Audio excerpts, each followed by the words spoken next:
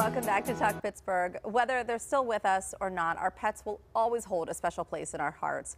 And our next guest helps to make sure we have a piece of them with us forever. I'm joined right now by artist Deanna Ulbrich. Thank you so much for being here. Thank you for having me. And so tell us about your business. How did you get started?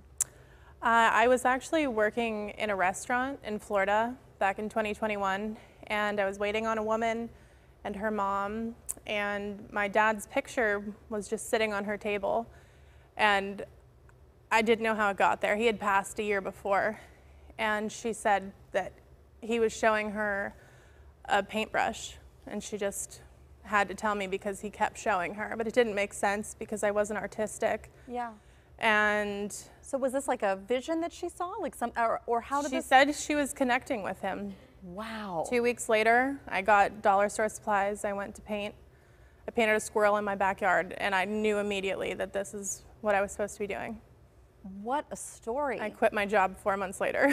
It just, I mean, that really just came to you. Like, Yeah. it was, you had to be doing this. It was in there the whole time. And so why pet portraits? I mean, you said your first one was of a squirrel, but I just love them. I love animals. They make my heart happy. well, for so many of us too. Yeah. They're our family. They're our extended family. Yeah. So do you take a picture? Do you take a picture and use that as the I way? use a reference photo. Okay. So typically I'll zoom in, I'll crop it from head to shoulders, and then just graph it out. And I graph out the canvas, and Oh, look at some of these that's images. Abigail.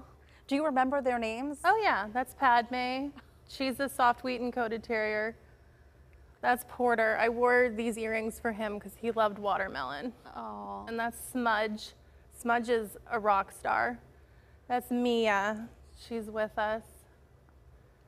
Callie Mae, I just finished her last week. She just went home to Tennessee. And so when you say went home to, did like go Like back? to her house. Okay. I talk about them like they're alive, the portraits, but the canvas went to her home in Tennessee. And so that was going to be my next question. Have all the animals passed on, or? Not all of them. It's really 50-50. I mean, like the next 7 babies on my wait list, they're all alive. But Mia has passed. Lucy's still with us. Porter, he passed away a couple weeks ago. Oh, I'm so But sorry to yeah. hear. And right here we have Lucy. You mentioned this. Yeah. So tell us about Lucy. She's a golden doodle, and I actually took her photo. Her dad gifted the portrait to his wife for Mother's Day. Oh. And so I went and took photos of her and got to meet her, and she's just a big ball of energy. She's the best. And so, yeah, some of them are still with us. And Yeah. it's really just to see them. And this is Yeah. the first draft that you had. Yeah, that's Luce. Look how cute. So not having any background in doing this, have you found that it comes easy to you? Like you were Yeah. born to do this? I don't think about it. And in the beginning when I was thinking about it, it was incredibly difficult. It was just getting in my head so much.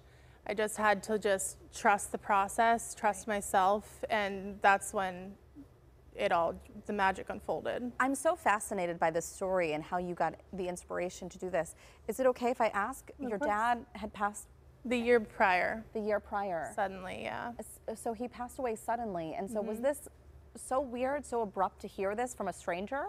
It was truly like the hardest time in my life. Yeah. So I feel like he was just trying to give me that push. He just went through a strange woman, strange to me anyway, in that moment, and was like, paint. This is what you should be doing. Yeah. Do you feel him with you when you're painting? Always, yeah.